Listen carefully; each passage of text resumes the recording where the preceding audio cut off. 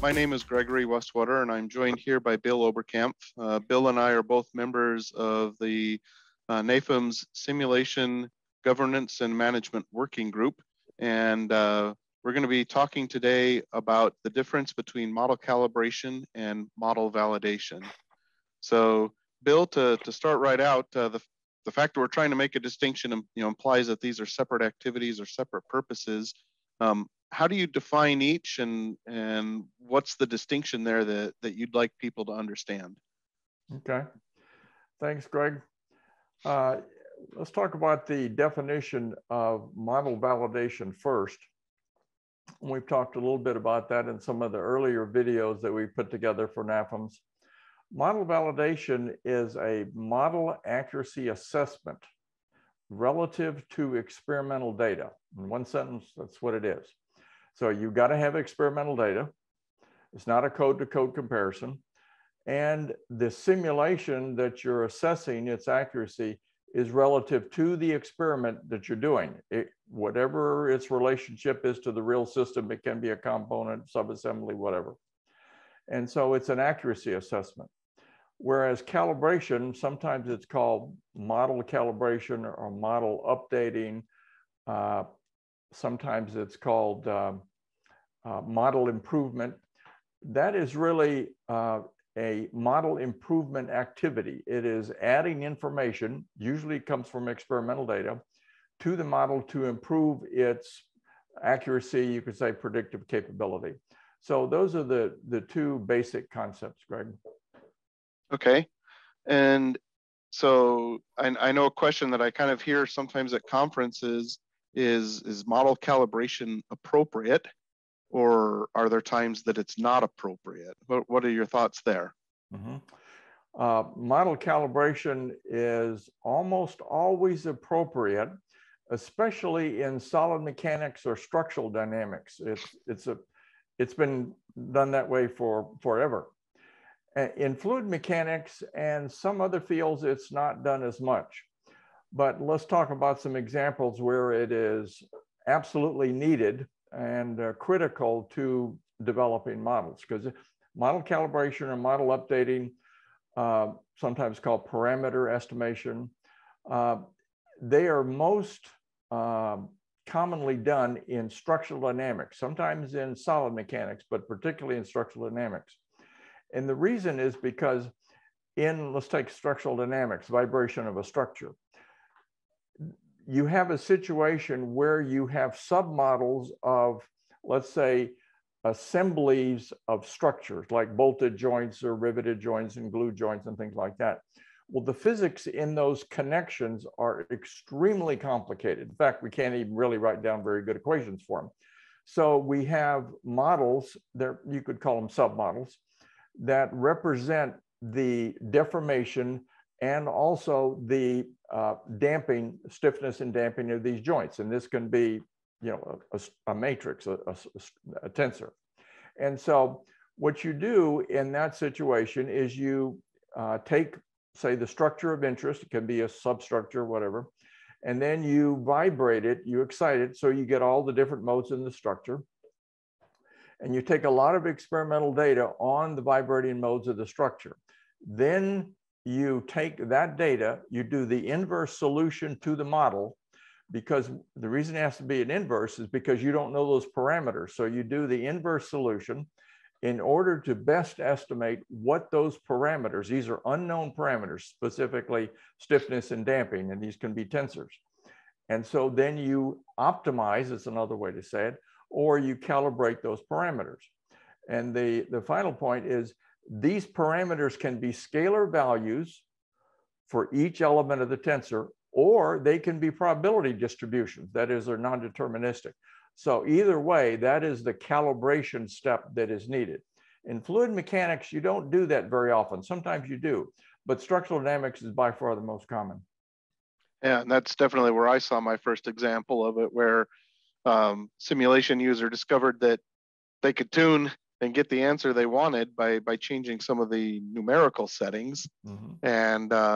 And so we dove into it to really understand and do our homework to know what was going on and what it was we were representing or how we were influencing that. So exactly. that was an early learning opportunity for me there.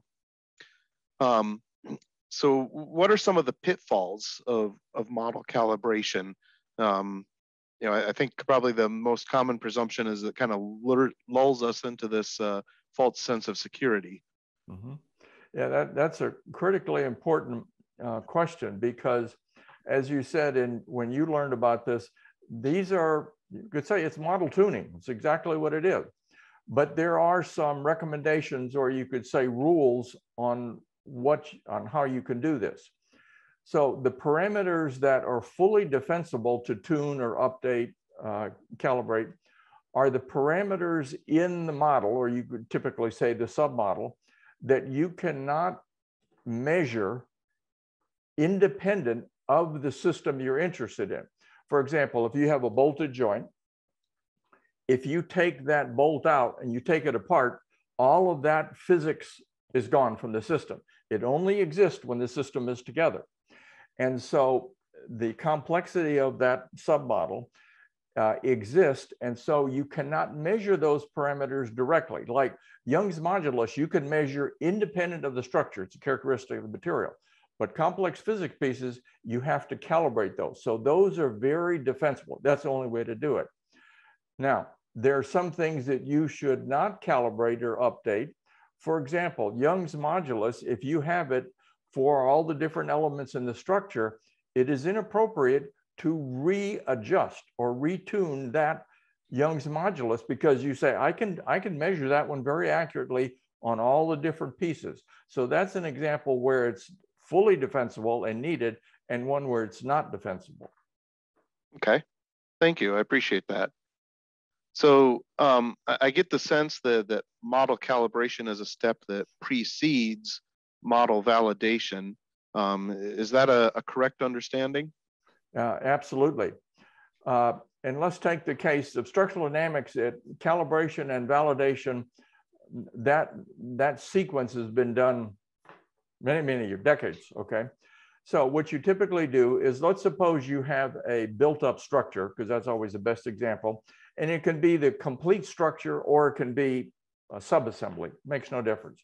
So let's suppose you have a subassembly, and let's suppose you can test it in the lab. It doesn't have to be. It could be, let's say, a rocket launcher, but those are more difficult. But let's suppose it's an assembly or subassembly. You excite it, and you calibrate the needed input parameters that you cannot measure using that data. So that's the calibration step. And then you can then go on to do model validation. And as I mentioned at the beginning, model validation is an accuracy assessment of the model. So sometimes people say, and maybe you've seen this, Greg, where you say, all right, I want to use the same data and compare with what I use for calibrate. And I said, no, you're fooling yourself. Don't do that. You can do it, but what you'll find is, oh, the model looks great, but that's not, the model is not that good, okay? Yeah, you need to perturb the system a little bit and see how it changes. That's right. And people fool themselves, but if you think about it, you say, no, that's really not, it's a circular argument. So what you should do in the validation stage is to find some experimental data that has not been used for calibration. It can be a different, for example, a different loading on the structure or a different temperature of the structure, whatever it is, but the model has never been tuned with that data. But you use the existing parameters you calibrated and then compare with this new data to see how well the model compares, the simulation compares with this new experimental data. So that's the brief explanation. Okay. And I think another personal experience there that I'd like to share that relates to that idea of probably more to the model calibration side is, I remember early on in my career, I was asked to do a thermal analysis, and we had a kind of an extended structure that was hot at one end and there was a sensitive device at the other end, and we wanted to make sure we weren't going to overheat that device. And so we had some test data that we were working with, and I discovered very quickly that there was a lot of uncertainty around the convection coefficients and emissivity for radiation, as well as what kind of contact losses were we getting between parts. And so with 3 variables or more to play with, it was really easy to get an exact answer at that location of interest. And what saved me or kept me from blundering into making a novice mistake was the fact that we'd had the foresight to have an array of thermocouples along this whole structure. And I very quickly realized I needed not to tune to that one location of interest, but if I had the physics right, that would be, give me the best answer, the best fit for the entire structure. And so ever since then, that was a real wake up call to me. And I've, when I'm working with people who are calibrating a model, I've, encouraged them to think about it in that way of getting response data throughout the structure, not just at the one point of interest.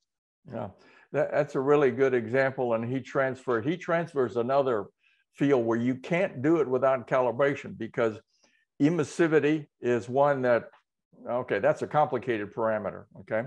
And then also contact resistance, that's another really complicated one. And there's some others. And so those typically have to be calibrated first. And then the other point that you made is when you take a set of data, the broader the set of data, like you said, you had thermocouples over the structure, and then you can tune the parameters. You can tune them, that's fine. Okay, this is in the calibration step. You try to tune it where you have a set of, let's say, thermocouple data over the entire structure. Because if you just do it at one point, you could tune it where you're going to match it exactly. But you're fooling yourself if you think your model is that good. Because every model and submodel has approximations and assumptions built into it. So take as much data as you can. Yep. Yeah, it'd be real easy to look good on day one, but not so good when the field failures start showing up months later. So. Or when your boss says this system came apart. Well, thank you very much, Bill. I appreciate your time today. And next time we get together, we're going to talk more about model validation again and comparing it to model prediction or the model predictive capability. So thank you. Thank you, Greg.